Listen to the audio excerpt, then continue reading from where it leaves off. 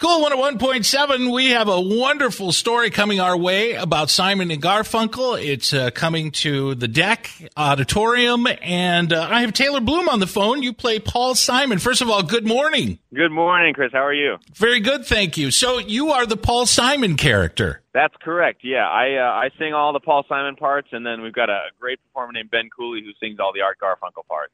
So what did it take to prepare for something like this? Well, it's quite a lot, actually. The show has 27 songs, and Ben and I sing on almost all of them. There's a short instrumental piece in the middle there. So first of all, we had to learn all of this music, and not just in terms of being a fan and liking the songs, but learning the intricate details of each song. And then sort of trying to bring a real authenticity to the performance, emulating. I don't know if you hear my speaking voice, but it's kind of low. Yeah. So I work, kind of hard and train to sort of sound like Paul Simon when I sing. And Ben had to do the same to perform as Art Garfunkel. You took away my next question. I was going to say your voice seems a little low, and you're doing a singer that is known for doing high parts and also a pretty high singing voice, even in his solo work. Yeah, I mean, it definitely took some work to even just emulate the way that Paul Simon sounds when he sings, like the way he articulates words. But also it takes a certain amount of, vocal stamina for someone like me. Like, you can hear my speaking voice. I'm kind of like a natural baritone. But to sing up in those higher parts. But fortunately, we've got a great team, so I can really use the microphone to my advantage because we've got a great sound engineer and stuff like that. So, but it definitely is.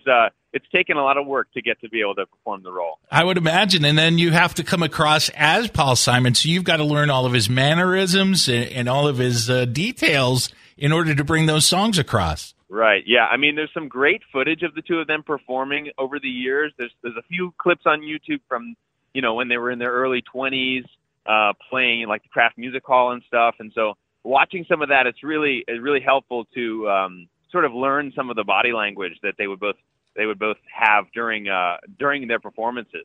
So to try to, like, as you're playing a song, not only be nailing the guitar parts and nailing the vocals, but also to like emulate them physically so that we sort of give as much of an impression of their performance as possible. What was something, as you were preparing for the Paul Simon role, what was something that really surprised you or took you, it just kind of knocked you over when you learned about it? Well, the thing that always amazes me about Simon and Garfunkel is how much music they made and how much success they enjoyed in such a brief period of time. I mean, we're talking 8 years that they were really together.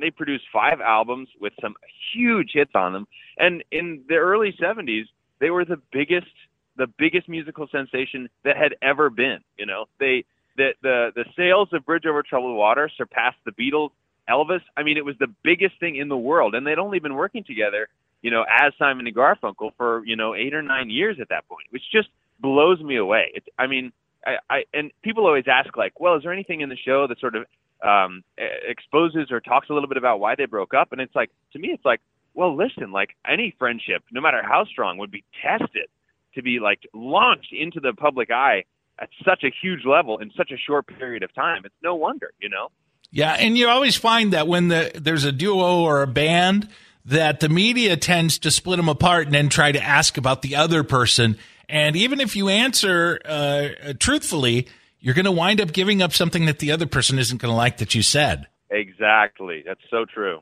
So, Taylor, when you before you got here doing Simon and Garfunkel, were you a huge fan? You had talked about that there was a lot of admiration when you came into this role. Were you a huge Simon and Garfunkel fan to start with? Well, I grew up listening to a lot of the same, like a lot of music in that genre. So, I remember being in the car, driving to soccer practice or whatever as a kid, and my mom would have Joni Mitchell and Cat Stevens and James Taylor on, and Simon and Garfunkel as well. And so I was really primed to like deepen my love of their music. I knew a lot of the songs that most people know, and I loved those songs. I remember the first time I heard the song America, I flipped out. I thought it was the most beautiful song. And so, it was an amazing experience as a fan of their music to be able to dig in even deeper into their canon and really understand so much of the nuance that's going on there. And I still, when I'm home in New York between tours, You know, if I'm riding my bike somewhere or on the train, like chances are I've got Simon and Garfunkel playing in my headphones. Wow. Was there was there a song that when you heard it, you went, oh, yeah, they did that? Yeah. What was the one? There was one that I was like, wait, this is Simon and Garfunkel? It's escaping my memory right now. But there was one that I was like, I didn't know this was a Simon and Garfunkel tune. And I was so excited. For some reason, it just ran out of my head, though. You had said that they, there was a lot of music in that era that they were a part of. And I think some of their stuff bleeded into other artists. And I find myself still, when I listen to some Simon and Garfunkel, I say, oh, that's right, they did that song. And I think people are going to go to this show and realize some of that. They're going to go, oh, yeah. Yeah, I think you're absolutely right. And we love seeing the reactions that some of our audience have, because the way the show is built, there's a sort of multimedia projection element going on behind us during the show. That shows a lot of what was happening in the world and tells some of the stories of what was happening culturally at the time. And it's great because, for the audience members who were around during that period, they grew up listening to this music. Oh, I'm sorry, there's a loud truck going by. That's okay. They get to see that stuff, and it reminds them of like, oh, yeah, I remember seeing that commercial on TV, or, oh, yeah, I remember what was going on. And then for the younger audience members who happen to be Simon and Garfunkel fans, I think it really deepens and enriches their experience of the music, because it seats everything in this sort of historical context. You understand, oh, that's why Paul Simon was thinking about this. That's why he wrote this line. That's why he wrote that line. So it really helps to deepen the experience of the music. And you mentioned there's so much music in this. How do you get story in it as well? Well, basically the way we do it, it's between Ben and I and the projections. So the projections really tell a lot of the story. And then every few songs, Ben and I sort of step out of character and we become Ben and Taylor again, and we say, during this period, Simon and Garfunkel were doing this, they were doing that, they were experiencing this, they were exploring this in their lives. So we really just tell their story from the third person. Okay. I think it sounds interesting because people can go and learn more about them. But like you said, there's so much music in this that, the story almost has to be to bridge the songs together. And then you said the production is behind you. I think that's a great idea in order to bring things along. And it's almost like a concert that you learn about these artists. Exactly. And it's also the only place that you'll be able to hear this music live reproduced at this level. You'll hear, you can go to a concert and hear people cover some of these songs, but there is such attention to detail in the way we've approached the music that it is going to be very, very close to what a live Simon and Garfunkel concert would have sounded like. So you guys are going to set up a little Central Park kind of thing at the deck when you come here, right? Oh, absolutely. 100%. So what is the number one question when you meet people along this tour? What is the number one question that they approach you with? People always ask, have you met Simon and Garfunkel? And I always say, gosh, I wish. I would love to, Probably we wouldn't have the chance to meet them in the same room because as far as we know, things are still a little difficult between them. But it would be such a privilege to meet Paul Simon or Art Garfunkel.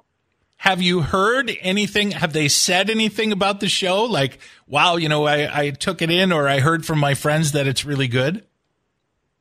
As far as we know, I mean, we've gotten permission from Paul Simon because he's the one who's got sort of like legal purview over the whole rights situation. And he said, go ahead, do it, do whatever you want. But as far as we know, we had a rumor one time that he came to one of our shows. We played on Long Island. We had a rumor that he came to that show, but it was never confirmed. So we don't know if he's ever seen the show. So you don't have any feedback or anything. That's a bummer. No, if he came backstage with some notes, though, I'd be all ears. Are you one of those people that you just go crazy when you see somebody famous, or would you kind of be like, hey, Paul, what'd you think? Most people I'm pretty chill about. If Paul Simon came back, I would probably have to try to work to keep my cool. That's for sure. We're talking to Taylor Bloom. He plays Paul Simon in the Simon and Garfunkel story that's coming November 10th down to the Deck Auditorium. It's going to be a great show, especially if you're a Simon and Garfunkel fan. What is the deep cut song that you guys are very proud of that you're doing in the show? There is a song that Ben sings. It is affectionately known as For Emily, and it's this Art Garfunkel solo vocal song. It's actually the only song that Art Garfunkel wrote lyrics for. It's this beautiful tune, and it's one of those songs where when we start to play it, you can sort of feel the energy in the audience change because everyone's like, oh, I forgot about this song. I love this song. And one night after the show, Ben and I were out in the lobby, you know, greeting people, and this couple came up to us and they said, "Oh, thank you for playing for Emily. That's the song we danced to at our wedding. It meant the world to us." So that's one of our very favorite deep cuts to play. It really resonates with the audience. Now, I know a million people have asked you this. I don't know if you've ever answered it. What is your favorite, absolute favorite song that you love to do of theirs? Oh, man. You know, it comes in waves, because there'll be a few weeks where I'm like, oh, man, I love Keep the Customer Satisfied. And then there'll be a few weeks where it's like, America's the most fun song to play. Right now, the song I'm really digging is Baby Driver. We have so much fun playing Baby Driver. We have an amazing keys player who takes a piano solo. His name's Adam Sachs. He just nails it. So we have a great time playing Baby Driver. That's my current favorite song to do in the show. You know, there's a movie called Baby Driver, and that song is in it. Yeah, it's the best. I watched that movie. I went in to see it, and I was like, hey, this is a great movie. When are they going to play the song? And of course, it plays right at the very end, sort of like brings you into the end credits, and I was like, there it is. Hell yeah. Great movie, though. Yeah, really, really entertaining. Taylor Bloom plays Paul Simon in the Simon and Garfunkel story, November 10th, down at the Deck Auditorium. Thank you so much for your time. I'm looking forward to the show, because this sounds like you guys really have this nailed, and it's interesting to go see something where you relive it while you're a part of it. Exactly. Our hope is that, you know, even the most devoted Simon and Garfunkel fans will leave with a little bit of new information, a little bit of deeper knowledge of their history. And we also always hope that anyone sitting in the audience could close their eyes at any time during the show and believe they were listening to Simon and Garfunkel. So come on, check us out, and hopefully we can give that to you. There we go. Taylor Bloom, thank you so much for your time. Thank you. Have a great morning.